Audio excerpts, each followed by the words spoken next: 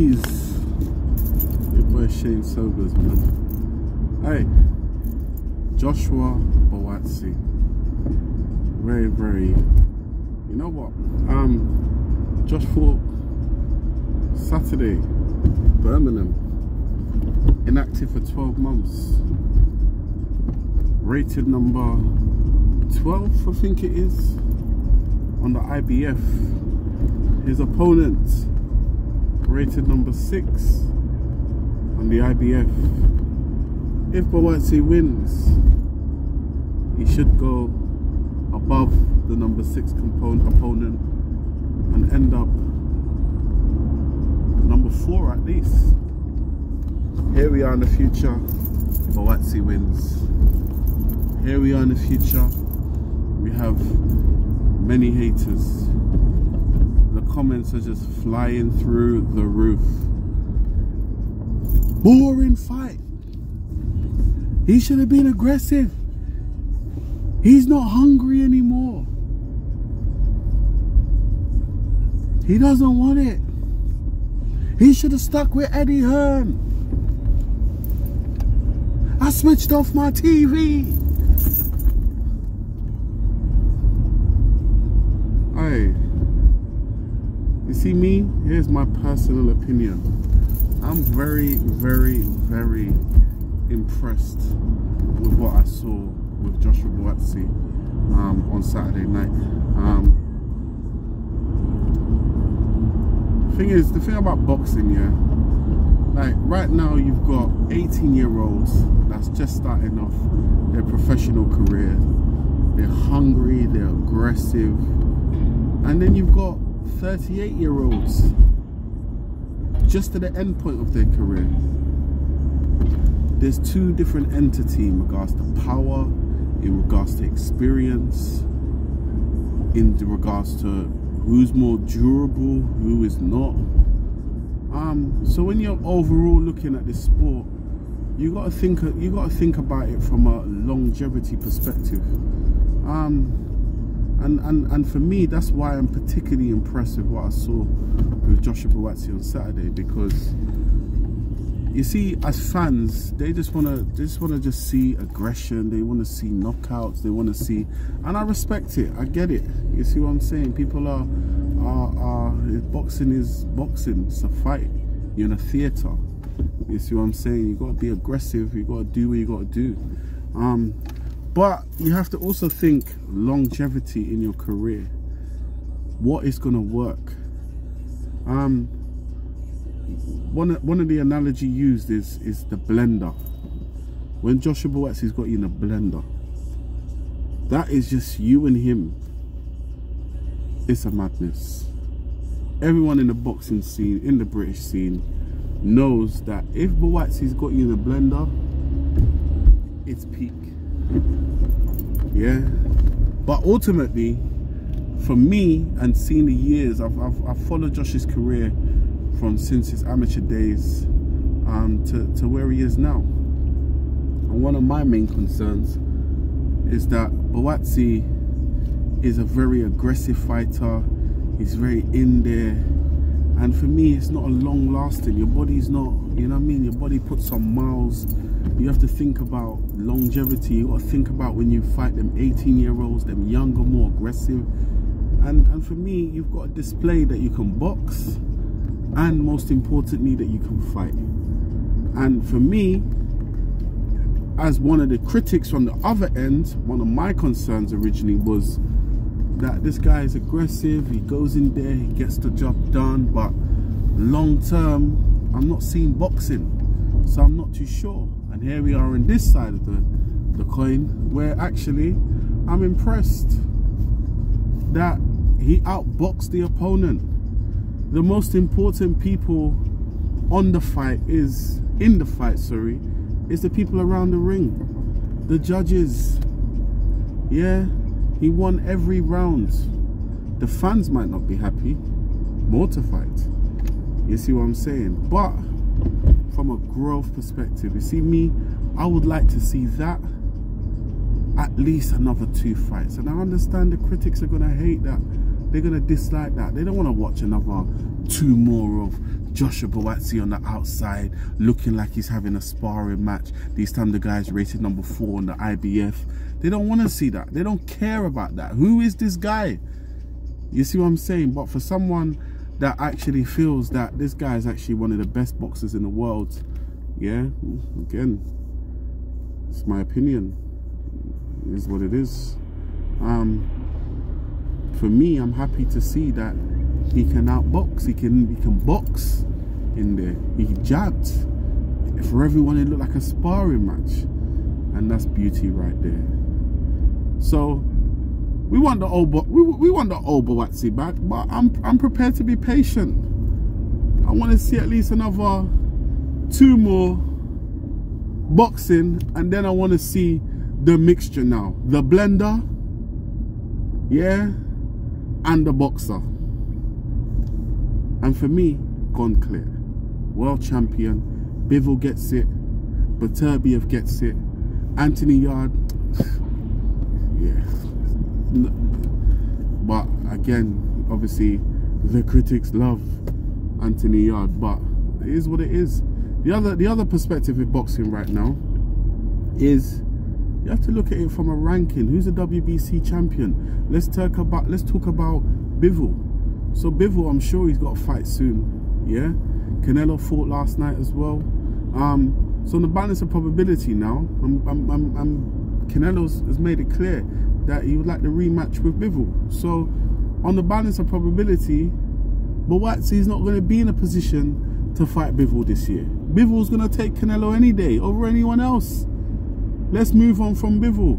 Beterbiev. Now, the wonderful thing about Beterbiev, I think Beterbiev is ready to fight anyone, anyone and everyone. But the other side to it is, he's the WBC champion, I think. So I think within that now, Beterbiev, he's got to fight whoever's mandatory.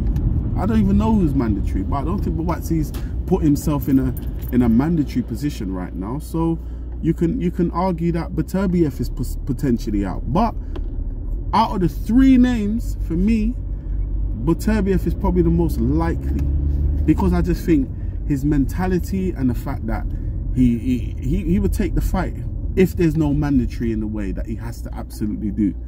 Anthony Yarde, it's not even worth having that conversation in my humble opinion, because as much as I would love to see the fight, because Anthony Yarde versus Buatsi's taking man out. The end. It's no joke thing. It's not no boxing thing. It's a fight. He's going to knock man out. We already know what time it is. You're not going to see no boxing match with that. It's a knockout. End of. Anthony Yarde knows it. But let's look at the politics now. Firstly, you got Sky Sports, you got BT Sports. Already drama. The only good thing that I can see with that, it's not Frank Warren versus Eddie Hearn anymore. Yeah, it's Ben Shalom, Frank Warren. Can they make it happen? I don't know. Maybe the relationship's a new thing, so maybe, who knows? But it's just who's going to be able to, what platform is it going to be on? Always the problem with Frank Warren and BT Sport and Sky Sports. Moving on from that now, Anthony Yarde, you can now argue he's just a glorified journeyman right now, and rightfully, respectfully. But the other side to it is, he's coming off at what, at least 2-3 loss. Is Anthony Yarde going to take a high-risk fight like Buatsi when he needs a few more wins to hype himself back up? He wants to box another bomb, at least another 2 more fights to get himself back into the flow of things, getting people excited. But you think he's going to take a Buatsi fight now, given that he's lost to Bivol recently? He's off at least 2 losses at the moment. So I don't think that Anthony Yarde's going to take that fight. Which then, let's talk about the critics. The critics, unfortunately, in the light heavyweight division right now, only wants to see Buatsi versus Bivol, Buatsi versus Beterbiev, Buatsi versus Anthony Yarde. And now you got Dan Aziz in the mix, which can happen, but I don't want to see that fight. I want to see the top 3. You see what I'm saying? But if that's what it is, then that's what it is. You see what I'm saying? I rate that. You see what I'm saying? But for me, no, I don't want to see that fight. But anyone else that you put in front of Buatsi right now, people are gonna keep chatting. They're gonna chat the same thing over and over again. And for me, it is what it is. Buatsi just needs to realize that he is his own brand. Yeah, his vision is where he is now. He knows where he needs to be. He knows between himself and his team what he's building, and that's it. The most important thing is the people around the ring, because when it gets to high level boxing, it's not just going to be jump in there and knock man out. Sometimes it's going to be, you have to box, and you need to have the confidence internally to know that you can do both. You see what I'm saying? So ultimately, I'm happy at the growth. Buatsi don't need to get himself caught up in all the world politics with all the other stuff. What he needs to do is remain relevant, have a good promoter. The promoter at the moment for me is also part of the problem, because one thing about Eddie Hearn that he did, Eddie was very, very good at defending and promoting his fighters. You got Ben Sholem at the moment. He's quite new in the scene. He's not a talker like that. He's not. You see what I'm saying? He's building himself. He's building a brand. The next issue that you then have, Matchroom show versus Boxer show. Now, for me, I was actually quite impressed with the show on Saturday with Boxer. They roll out the red carpet for Buatsi, and that's very, very impressive. Understanding who he is, and the potential of where he can be in the next 5 to 10 years. He's still got years left in his career. There's no rush, but what he needs to do is just remain active. But for me, the wider problem for me is Sky Sports, man. I'm gonna say it because there's just a lot going on with Sky Sports at the moment. The energy, the people that they have there, like, I'm just not. And I think before I was quite tolerant with it, because Eddie made it entertainment. You see what I'm saying? Matchroom show made it. You see what I'm saying? But now you need the commentators. You need good. You don't want the certain people that's just trying to kickstart their career or think that they know boxing, and it's just, yeah, man. Like these, Love Island. It's just I could go in, but I'm gonna try and keep it professional. You see what I'm saying? But Sky Sports definitely needs to do better, man, with the people that they have commentating on these shows, the MCs on these shows, and I think, but at the same time, you also got to give them a chance to build, because they've just lost the contract there with Matchroom. Matchroom's around the world. Look at the level of boxing that they just put on the weekend there with Canelo. You had the whole of Mexico came out, the atmosphere, the vibes. It was just outstanding. You see what I'm saying? But at the same time, British boxing have to hype up and stop running to these American and actually start hyping up these British fighters. Look at the whole of Mexico came out for Canelo, and stop with this whole MMA and boxing. No one cares. MMA is MMA, boxing is boxing. You see what I'm saying? Two different entities, man.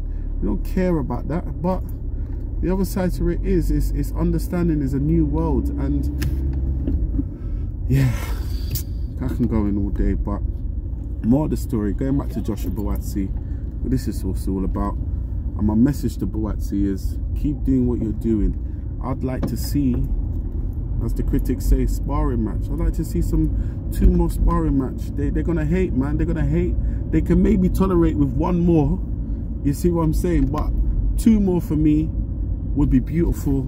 And then after that, yes, Buatsi, bring back the blender.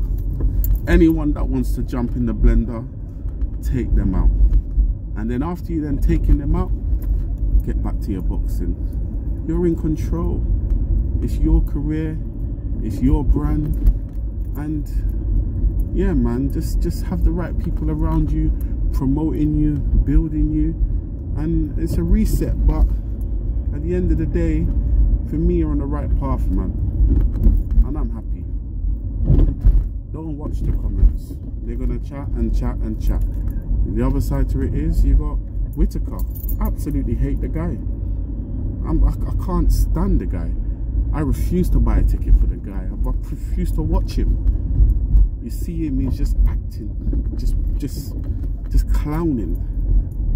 Like, you see that, but then you look in the comments, and the people there want to be like, yeah, next Nassim, yeah, oh, and then you got the haters that like myself, yeah, who is, I hate the guy. You see what I'm saying? So you have two different entities even there. But for me, I've decided internally, I'm not watching a Whittaker fight. If anything, I'm watching him when he's against someone decent, just to see his ass get knocked out. So maybe he's doing a fantastic thing for people like myself. You see what I'm saying? But someone like him, and this is why you can't watch the critics, because for me, I love boxing, and what Whittaker is doing at the moment doesn't represent the boxing that I like. You see what I'm saying? Doesn't represent the character that I like. He's fake. That's my humble opinion. But the other side to it is, people love it. People like it. They want to see another Prince Nassim. There's only one Prince Nassim. That's it. The end. No one else. Everyone else is fake after that. There's only one Chris Eubank. The end. When you're even getting compared to people, it's a problem. There's only one of them. There's no other Chris Eubank. That's the end for me today, people.